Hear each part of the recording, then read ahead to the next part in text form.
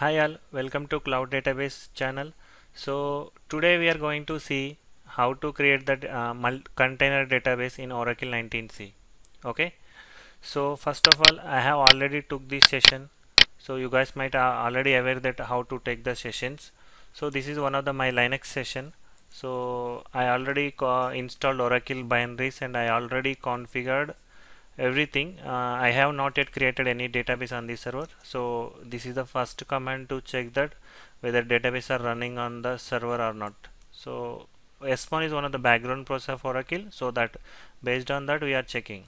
Okay, so let me check how we can see that what is the current version installed in this server, so that I already configured the bash profile. That's the reason I'm able to get the output for the SQL plus -v. So currently I installed Oracle 19c. The version is 19.3. It's little bit old, but it's okay. We are using 19c. This is a bit new version. Okay. So to create the database, there are the three options are there. So one is the dbca, one is a graphical user interface, another one is the silent mode, another one is the response file. There are the multiple options are there. Today we are going to see the option of using the dbca, graphical user interface. So I already installed in my laptop xming software, and I already did the pre-checks, so everything. So now I'm just doing the echo $oracle underscore home to just know the my Oracle home location. So this is my Oracle home location, and my Ora tab location, or any databases are there or not, earlier configuration. See, my Ora tab entry is very clean. There is nothing is my Ora tab entry. So I will keep in my data files in. I have some mount points like U01, U02. So I already installed in the Oracle database software in U01.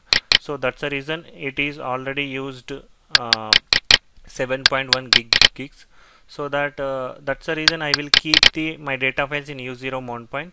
So that first of all I will change the permission. I have a root login. This is my own server. So I'm changing the permission, or I can do the directly creation of the anything. So I'm just changing the permission uh, to Oracle on the U0 mount total mount point, because I will use the total one mount. So then I'm changing the permission to 77 pi for U0 mount point. So it's done now. So you can check this ls-ld. This is the basic OS commands. So this permission has changed to Oracle oinstall, and this is the thing 77 pi. This is the directory. This is the basic Linux commands. Okay, I'm coming to Oracle user. I'm just creating the like a folder structure app Oracle. That's it. The permission already it's set, right? So that's the reason I'm able to create. So if you want to give, I can give chmod -r 775, because of the okay, it's done. So now which one we will use? We will use dbca to create the database, correct? So if I run which dbca, it will show directly. By default it will go to the Oracle home bin location. It will call the dbca. So that is a thing. If you did not set the bash profile and everything, it will not show the things. So I just did the dbca. Now GUI will come. It might take some time. Okay, it is loading the config driver information.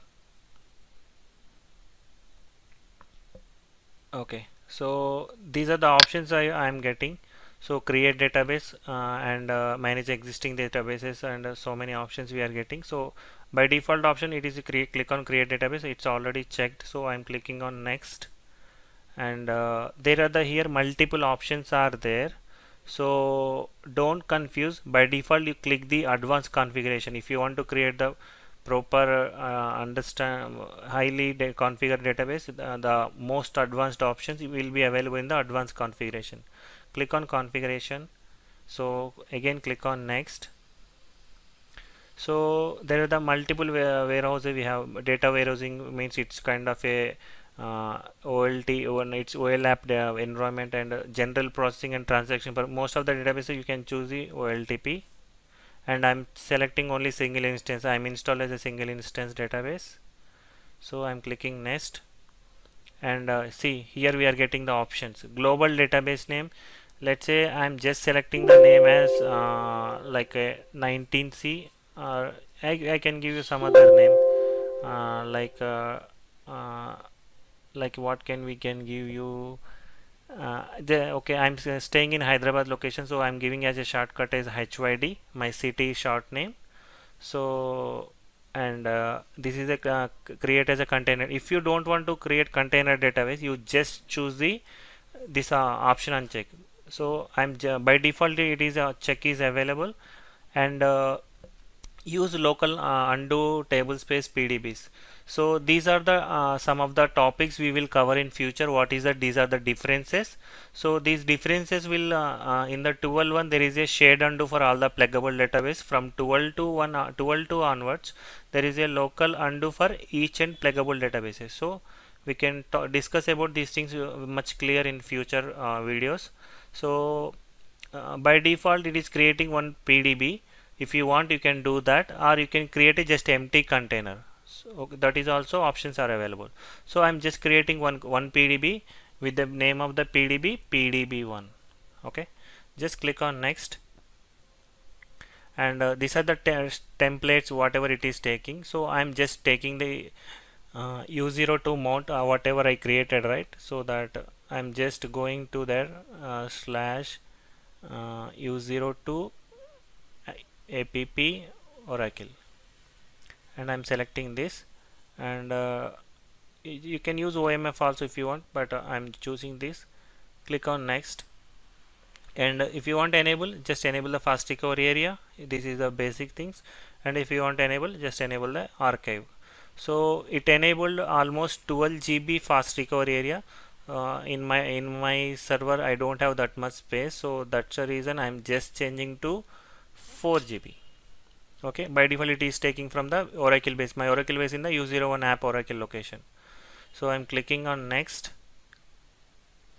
Okay, the it is giving the error. The specified is at least 5 GB it is asking, so I just changed the okay, but I can forcefully set the yes also. Okay, I'm saying the yes. Okay, if you want to option, you might seeing from the 12C onwards create the listener option. So this is the new one. If you want to configure listen, you can click on this, it will create, but right now I'm not going to create. Click on next. So these are the advanced options. So in the now right now that is a cloud era, so in the cloud every security is mandatory. So database vault and label security belong to the security things. So right now we are not going to discuss this, so I'm just unchecking and moving forward to next.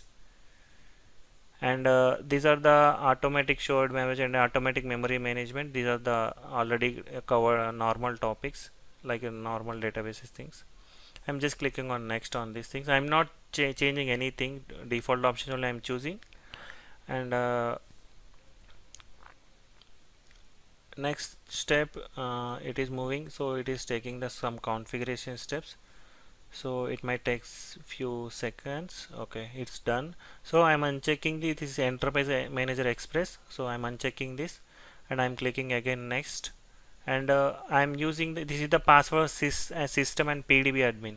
So why it is came PDB admin means, so pluggable database also having PDB one admin, so that is called PDB admin short, but system and sys will work. So in our company we are most of the times using sys and system only. You can make use of that also.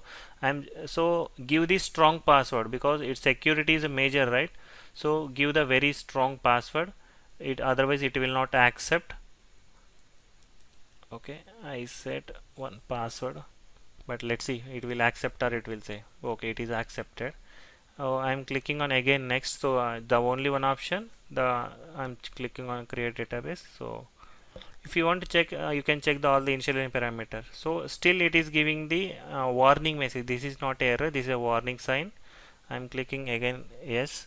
So it is giving the options. Let's say that my global database name is this is the SID. So I'm creating container database and pluggable database one, and how many pluggable databases, and the local undo is yes or not, and where I'm keeping in a file system. If you are using ASM, it will show ASM. Everything these are the normal options. I'm clicking finish. So it might take some time because it need to go further process. It will reach to up to 100%. So meanwhile I will pause the video for some time.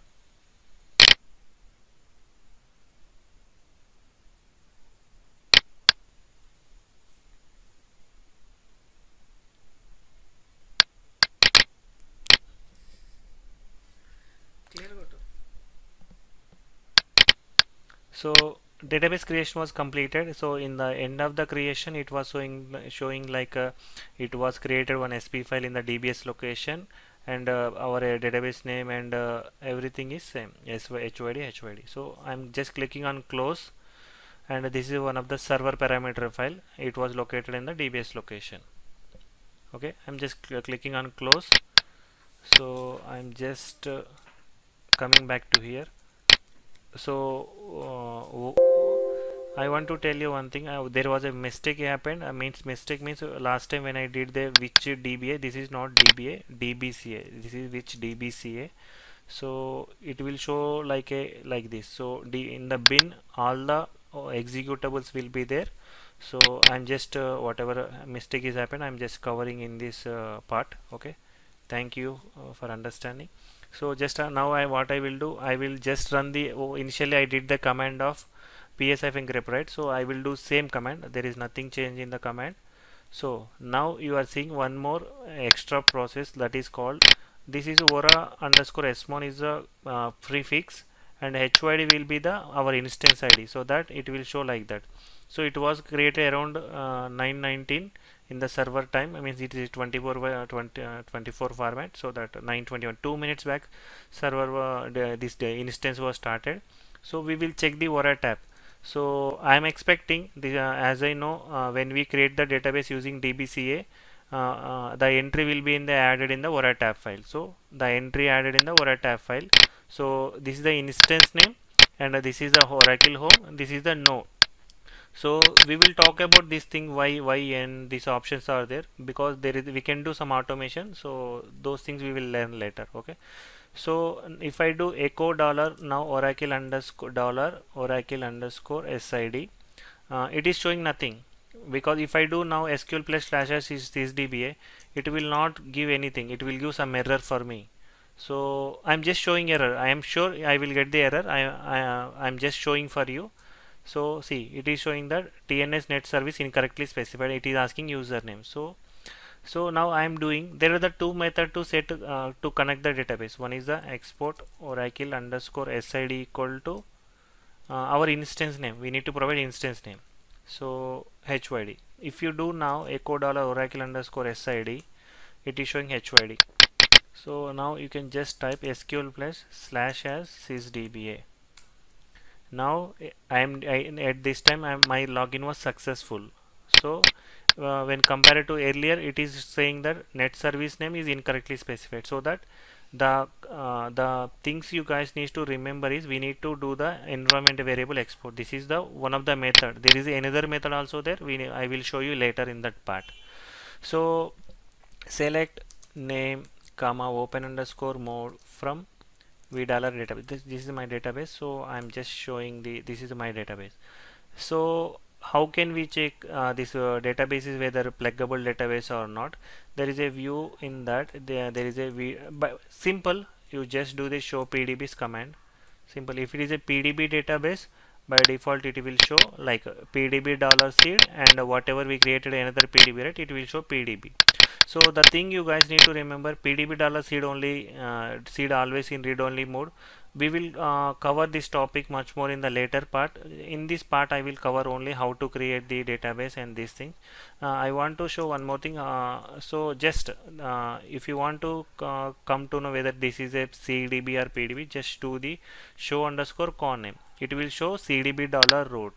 So root is like in the root is a main vehicle.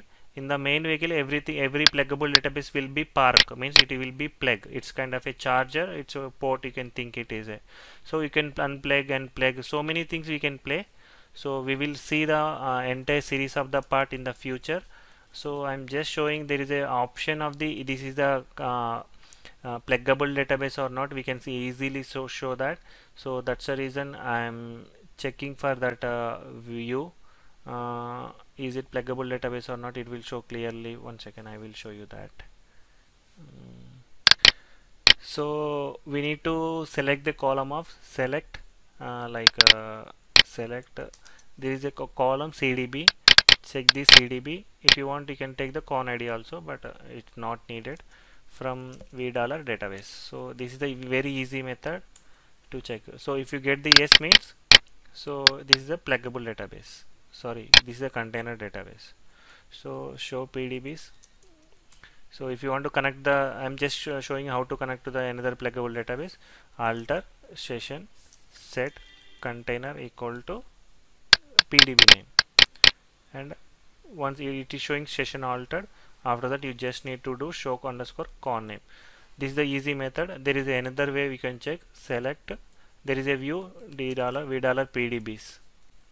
Select name open underscore mode from v PDBs. So it will show like that. Even we can do the PDB read only or closed, everything we can do. We will see this in the next part of series. Thank you.